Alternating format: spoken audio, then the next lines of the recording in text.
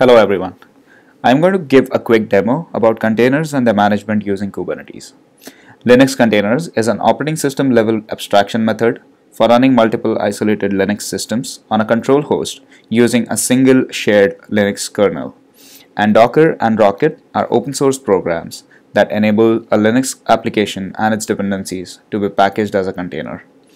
Applications built in the form of container images can be pushed in the registry and be reused to deploy on any platform. Due to the immutable nature of container images, every commit to the application builds a new container image, thus enabling rolling back and forth between the versions real simple. Using Kubernetes, I'm going to show how quickly and efficiently these applications can be spun up and managed as containers. What you see on the right is the Tectonic or the Kubernetes dashboard, and it lists a bunch of pods.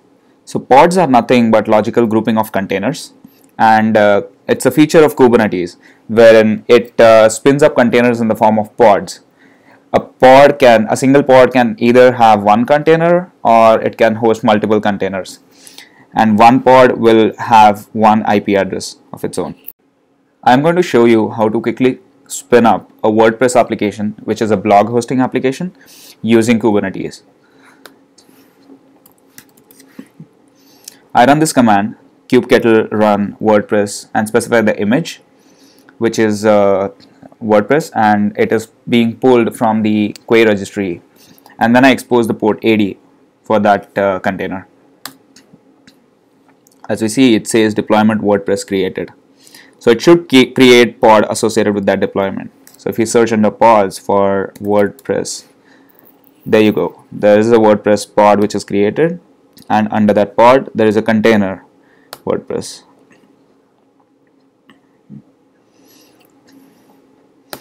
Now we need to expose this particular application because we want to access it on a public network.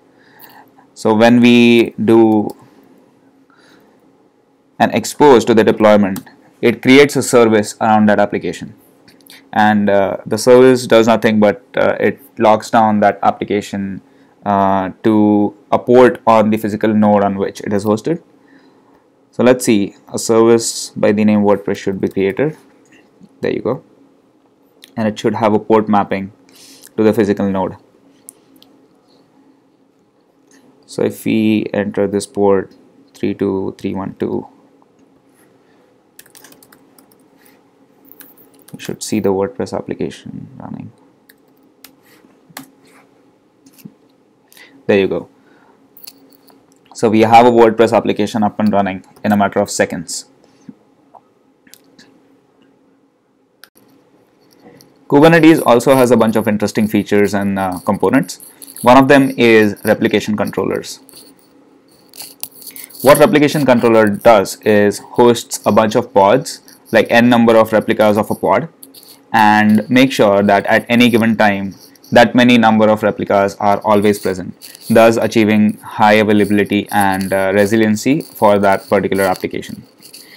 So let's see, we have a replication controller for MySQL, and currently it's hosting a couple of MySQL pods.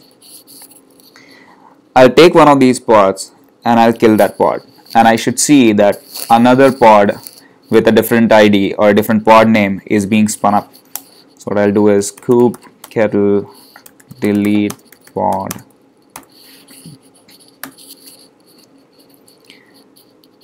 and if I refresh this page,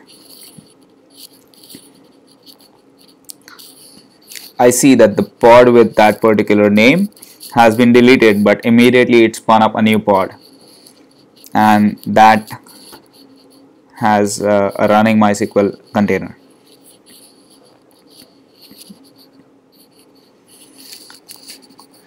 Replication controllers also have this ability to scale up and scale down. So if I want to increase my pod count from 2 to 4, I can do that, or it can also scale down. So let's increase this pod count from 2 to 4.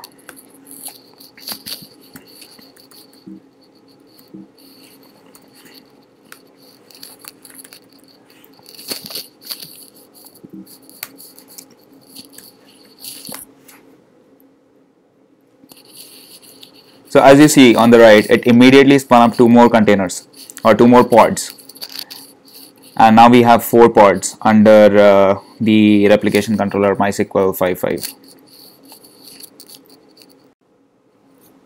Another interesting capability of Kubernetes is the ability to have rolling updates. What rolling updates means is updating a particular application to a newer version, or even rolling back that application to the previous version. How we can achieve this is when I do a rolling update of, say, MySQL 5.5 to MySQL 5.7, what Kubernetes is going to do for me is kill all the pods of 5.5 and spin up new pods for 5.7, but it's not going to be abruptly killed. It's going to kill one pod and going to spin up one pod for 5.7, then it will kill another pod of 5.5, and then it will create another pod for 5.7, so on and so forth, until all the pods of 5.5 are killed, and that will be a graceful update from MySQL 5.5 to MySQL 5.7. I'm going to run this rolling update command on my left, and at the same time watch the pods being killed and created.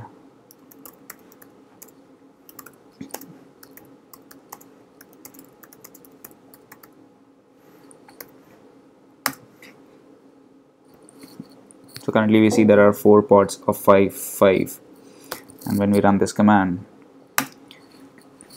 you should see the changes accordingly.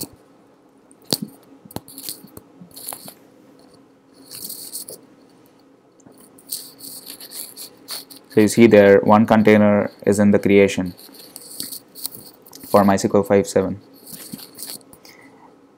and now it's scaling MySQL 5.5 down to 3. Now it's scaled up 5.7 to 2.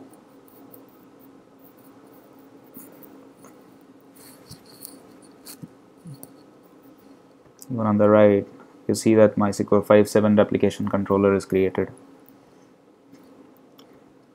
and the pods are being populated under this replication controller.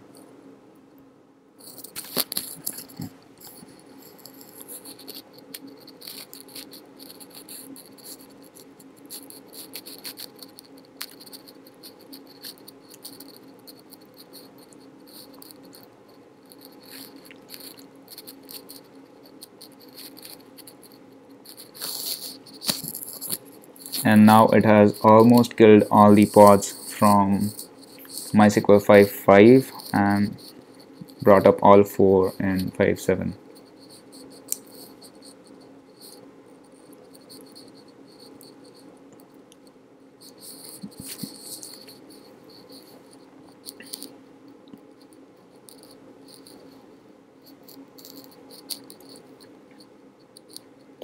And it says rolling update is complete.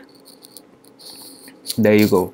We don't see MySQL 5.5 anymore, and MySQL 5.7 is up and running with 4 pods in it. Just to make sure that we have actually updated MySQL 5.5 to MySQL 5.7, we will log into that container or pod by doing kubectl exec, the pod name, and log into the shell.